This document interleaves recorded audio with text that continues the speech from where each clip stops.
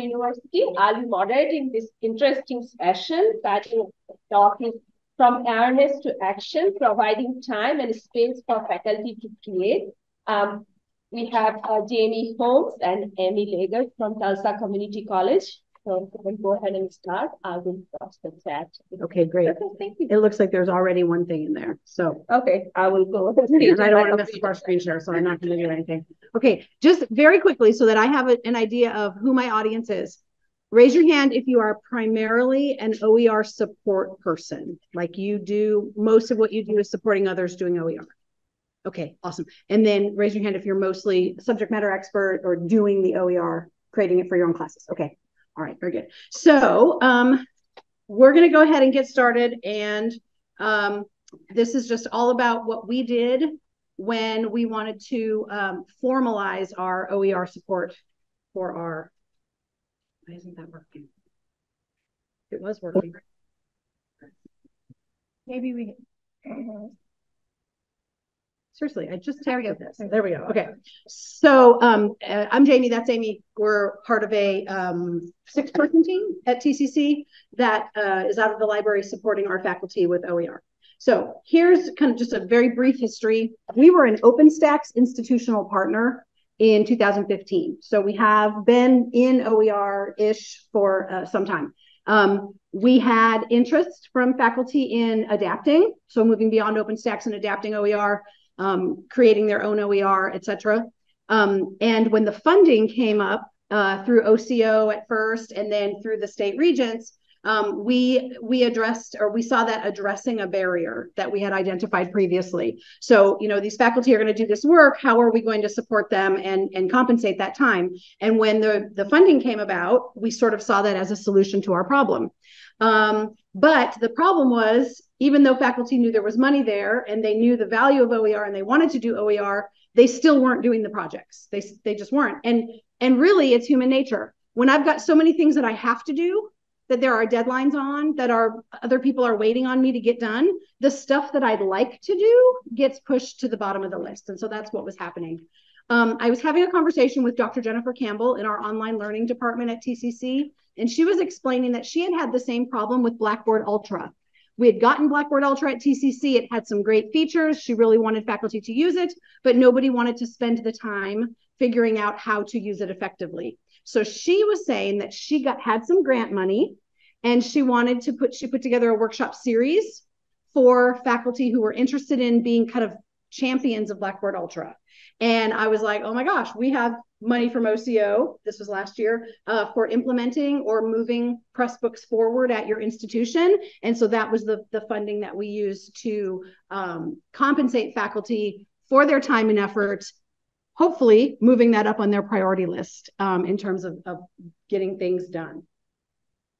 Okay, this is it. All right, so one of the problems that we had, our faculty had identified was just this lack of time, like Jamie was saying. So we set it up so that there would be this protected time that we would meet synchronously in person on one of our campuses. Our team of librarians would be there to support the faculty as they're trying to find existing OER, evaluate it, curate it, and get it all set up into Pressbooks. So we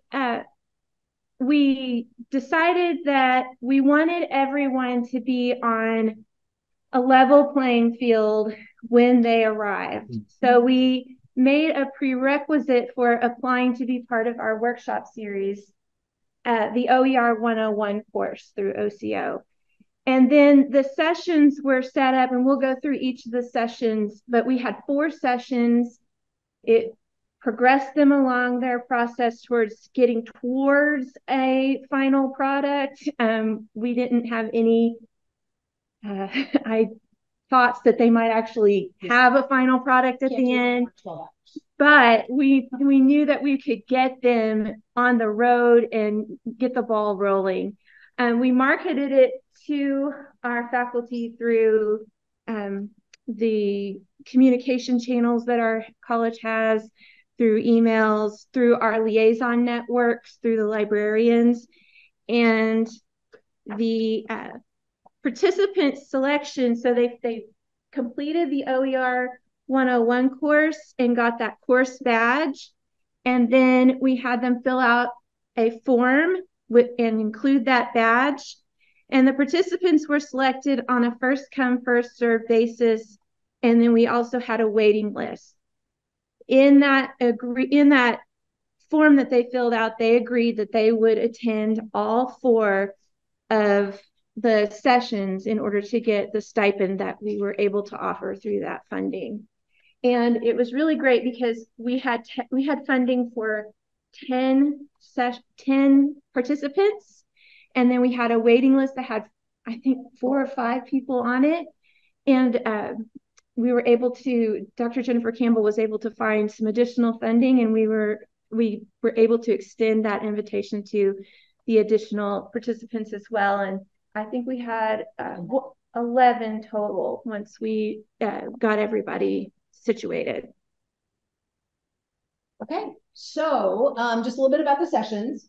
Our first session, of course, focused on finding and evaluating OER. They already knew what it was, why it was important. They knew the open versus copyright. They had all the basics down. So we really started with some goal setting. Like, we had them look at what they wanted to do and sort of get that defined, what it was they were looking for. And that set up part of their evaluation criteria already, because they knew what objectives they wanted to meet, what topics they wanted to cover. But we also, of course, talked about evaluation in a more broad way, in terms of evaluating for quality, evaluating for accessibility, and that kind of thing.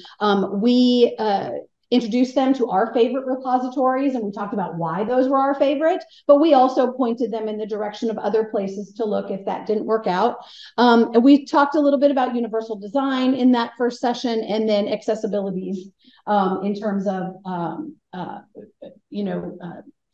alt text and that sort of general sort of accessibility material. The next session was, I found great stuff, now what do I do? And so we focused there on the Creative Commons licenses, and we asked them to identify what open license was on their material that they found, so we could make sure that it was compatible with maybe other material they wanted to remix. So we talked to them about remixing. We showed a video on adaptation and what that means and what goes into that. We discussed attribution statements, and we helped them, when they were ready to create their own attribution statements. We talked with them about the license that they would put on their work and what that might mean downstream for their material. And then we actually introduced them that at the end of that second session to Pressbooks, because we knew that some of our folks were ready for that in that second session. And then in the middle, we actually did this in the spring, and what would have been our third session ended up being Good Friday, and we didn't want to have a problem with people being out of town and everything. So we made this session optional. It ended up that most people took advantage of it anyway. It gave us a little flexibility because we had some illness. The COVID was still going around. I mean, it still is, but we had some participants that couldn't make one of the earlier sessions because they were ill. And so they were able to come to this session and get caught up. We got to sit down and just really focus on their individual projects, because we had all of the support in the room, and really get people a little bit further on down the road. And then Jamie was able to help everyone understand what opportunities there were as with the adaptation and the adoption, adapt, create. Yes. Those grants. I can't do it right unless I start with adopt. Adapt, create. We really plugged those grant opportunities during this session. And I know that some of our participants actually filled out the paperwork for applying for those grants during this session. Then on session 3, we made sure everyone had their accounts set up and helped them create a practice book. We had some, we also, I don't think we mentioned this, but we had the in-person sessions, but we also had a Blackboard set up that went along. We didn't say that. I guess we didn't. This is all built in Blackboard. Yeah, we all had all of these materials in Blackboard. So we were able to put Word documents and other things that they could import into their practice book so that they could really practice with the Pressbooks format before actually getting into their project. So we had some things that we all did together, and then we set them free to do on their own.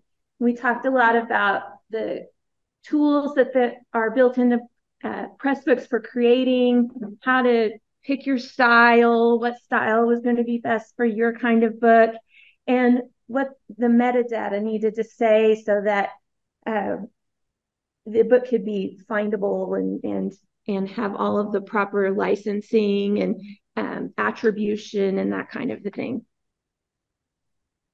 And then our fourth session was kind of all over the place because some people weren't ready for bells and whistles yet, which we'll talk about when we get to our what we learned from this. But we did have to make sure they knew all the cool things that Pressbooks could do. And so here we covered adding media, and they practiced adding a photo, they practiced adding a video, practiced adding audio to a practice book. We looked at H5P, we talked about the value of it, we showed them some examples. We did not show them how to build it because those of you who know the back end of Pressbooks, you know that you don't do that in a workshop because there's just too individualized. The same, we talked about revision and version control and some things that you consider when you, if you're going to maybe plan a future second edition, third edition, that kind of thing. We talked about the various plugins that are available, the Hypothesis plugin, the Table Press plugin. We briefly talked about LaTeX because honestly, Amy got up there and kind of explained what it was, and we pointed them to a video. Neither of us are really math people, and for me, if somebody sends me a LaTeX problem, that's the formula generator that'll generate like algebraic formula type notation. And I have trouble troubleshooting that because I don't understand what it's supposed to say in the first place. So that's problematic, but we let them know they could do that. We showed them some things that it would do in terms of rendering formulas. And we said, if you need this, we are available as a help desk style after the fact. We talked about publishing. And then we talked about kind of next steps for where they would go after that Friday was over, like what help we would be able to provide, etc. So that's kind of an overview of our 4 sessions and how we chunked the material together, which is something that I've always struggled with when I think about formally teaching OER. I always struggled with how much to give in a session and whatnot. So I feel pretty good about how we chunked it, except for a few things that we learned along the way. One of the biggest pieces of feedback we got from our participants was some of them did not want to sit in a room with other people to do when they really got into doing the writing and the adaptation, and they didn't want the noise and the distraction of the other participants. And also we had some people that got sick and needed that hybrid format, such as we're doing today for the conference. So we threw that in the mix at the last minute. Mm-hmm. And some people just did it because that was their preferred work style. We felt like the way we introduced Pressbooks was too soon for some people and too late for other people, and everyone was on a different page. And so when we do this in the future, we want to really kind of rethink the way we're offering that support during the workshops for Pressbooks and kind of do it more help desk style. And we were very fortunate that we had such a big team of librarians. There were always at least 4 of us that were there for every single workshop, and sometimes there were 6 of us there for every workshop. And so we had almost one-on-one support for those 11 participants. So.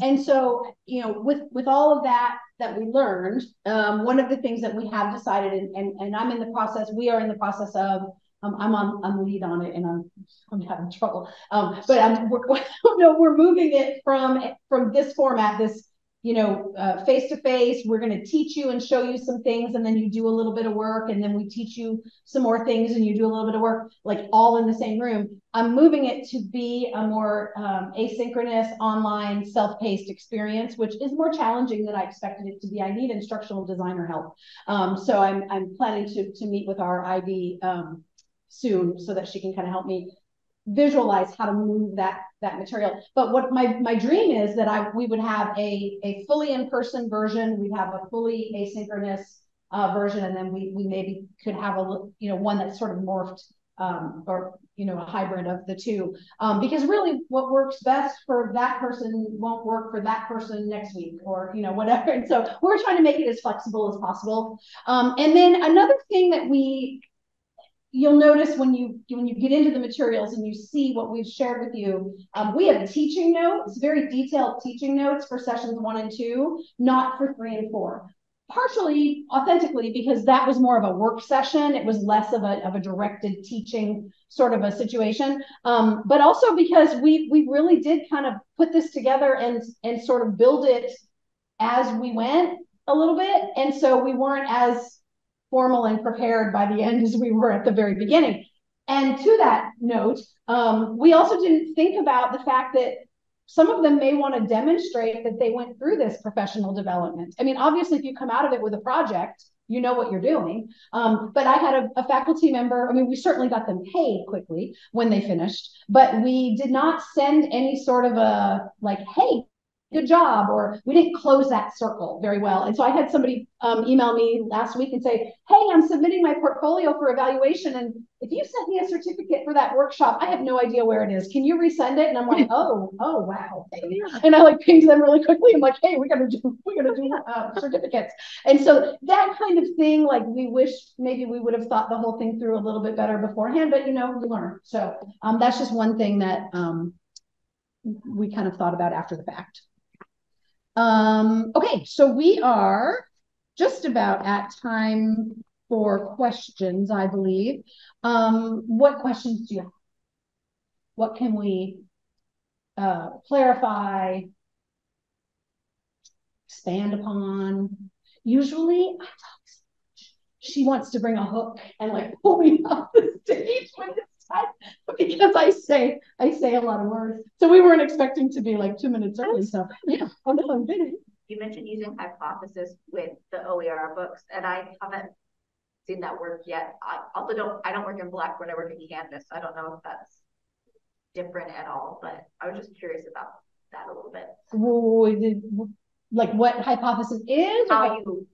How you make hypothesis work with a Pressbook? Does it just work the same? Well, here's the benefit of that. For hypothesis, it's free, right? And you create a free account, and then you have to, in order to use it on random web pages, you have to install that extension or the bookmarklet, I think they call it in Firefox. Well, what you can do when you have a Pressbooks book is you can activate Pressbooks in your book, so that other people don't have to have a hypothesis account to annotate and make notes in your book. Yeah, you're basically building that feature in. Yeah, now they do have to create a free account in order to save their annotations, but they don't have to do the installation of the bookmark or the browser extension, which a lot of students appreciate, especially because they often do their work on campus, and so they may or may not, have that browser login kind of on the library computer. Yeah, right, exactly. So great.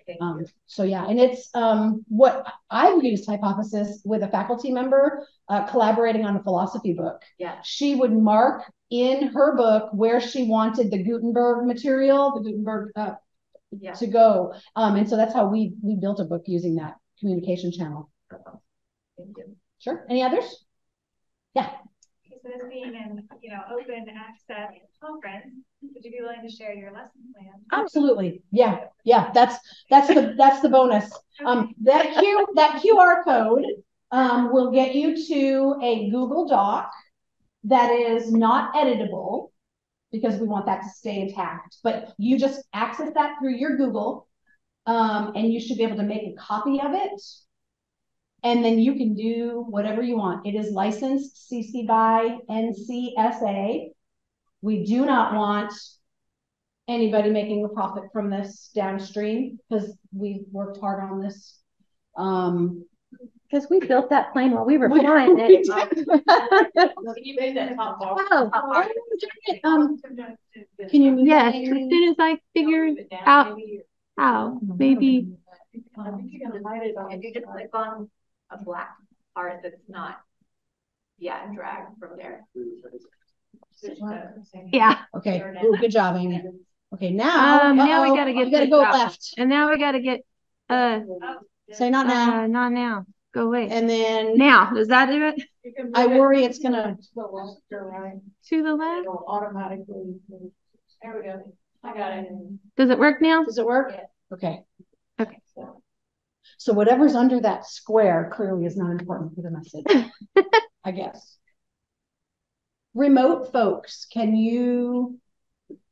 I'm sure they can access that, no problem, right? Because they're not seeing our bar. I can, after they get done scanning, I can copy and paste the link and put it in the chat. Now here's the other thing. Yeah, that would be good. Amy can make that QR code like a hyperlink on the slide deck. So when you get to the slide deck, you'll be able to get to that too. Otherwise, you also can always email me and I'll send you everything. Do you want to know what one of the hardest parts of this was? Because we built this in Blackboard, and obviously y'all can't get to our Blackboard and you can't modify it. So pulling that material out and putting it in the Google Docs form, but it helped me because I now, as I was doing that, I was like, oh, this piece could be online, asynchronous, this way. It like forced me to kind of look at the course again. Okay, Amy just pulled it up. So this is what I'm trying to put it in the chat for the online people. Oh yeah, that's a great idea.